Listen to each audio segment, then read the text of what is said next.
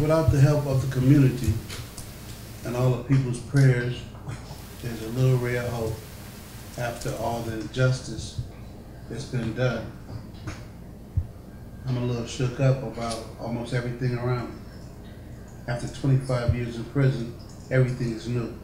If it wasn't for the voice of the community, Maxine Waters, T.I., Rick Ross, these people, or a voice of the community around me as a whole, people's prayers and coming together as a voice, I would not be sitting here today.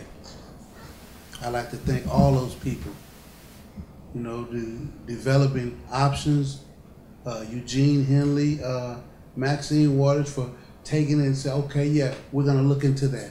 If I didn't have these people, I would not be sitting here today.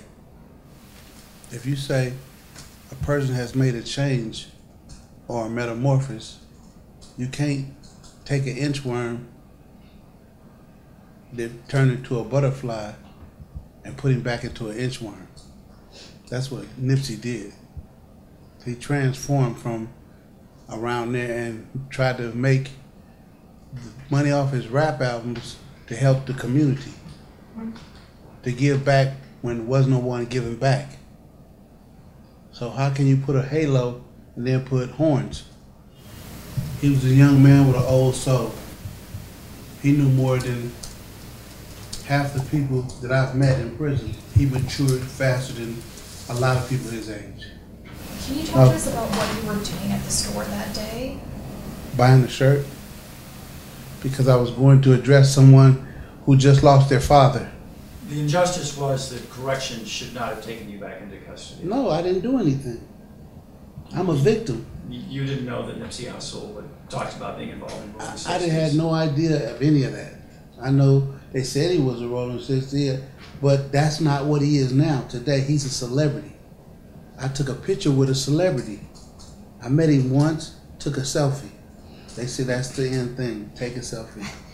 And I think it's also important to note that, you know, and we talked about this a little bit already, that he had no idea that Nipsey would be at the store that day. So I know there were initially some reports that he was there to propose business to Nipsey, or that it was a set-up meeting, and that it was by chance that Nipsey was at the store that day. No, he didn't know I was coming back to that store. Okay, so that's completely false. It is. Okay. Because when I went to the hospital, after the ordeal, I seen somewhere on TMZ they were saying, this is, I said, that's inaccurate, that's not right.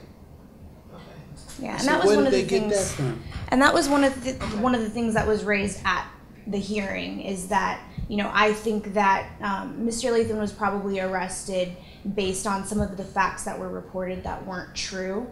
The fact that, you know, they were being called friends, that wasn't accurate. And then also, I don't think it was reported anywhere that this was a happenstance meeting, that Mr. Lathan was near the Marathon store, needed a white shirt. He was going to pay his respects and condolences to a family friend who had just lost his father. Back to square one, we don't know why he was at the Marathon store then. Because that was what we thought. Yeah. He was at the Marathon store helping out. Yeah, I mean, this has changed the entire and Mr. Lathan's, I mean, not in a position to say why he was there. But you were there just getting a shirt, either from the Marathon or the other store next to it, right? The one where they sell the white shirts and what. Got it. Why don't you elaborate on how you're doing physically? I think that's what a lot of people are wanting to know, because there's really not much information about your medical, where you are medically, physically. I have a bullet in my back, and a fragment of it is broke off. It's near my spine, and they said, well, if we will take it out, it's a possibility you could be paralyzed. And it's went through nerve endings. So now my left side is like when your foot goes to sleep. You have to stomp it to wake it and get it back up, but it don't get up. It just stays numb. Do you think corrections was acting entirely on its own, or was it being urged by LAPD to put some pressure on Mr. Lathan to cooperate and to provide information? Do you think that was a factor? I have no information to say that was a factor. It would be a total guess. But we asked Mr. Lathan, was that ever told you you know, talk to us, cooperate with us, and we'll talk to your friends at corrections and take care of that for you? That was never told to me. Sorry.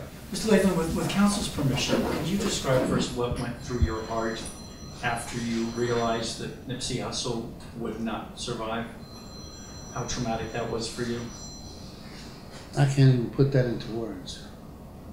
That devastating. Was it when you were still on the ground that you realized that? Yeah, I couldn't even put it into words. You know, from my injury, and then to see and hear what was going on, that was a lot. What were you guys talking about out there? Just saying hi? Well, he told me that he would have the shirt that I needed next week. And I said, okay, and as I turned, it was all bad. Can you, in your words, describe the injustice you feel has been done to you? Well, now injustice that's what it means. It's just us. Everybody has done some wrong in their life. No one is perfect. But after you serve your time and you learn better and you do better, you still jeer at and poke that that's him right there. That's him what? The guy that got off punishment? Do you think that you saw anything suspicious that was going on prior to the shooting? Nipsey had tweeted 30 minutes prior to the shooting that he tweeted, having strong enemies is a blessing. Yeah, we have no information on that, and even if we did, we wouldn't be able to comment.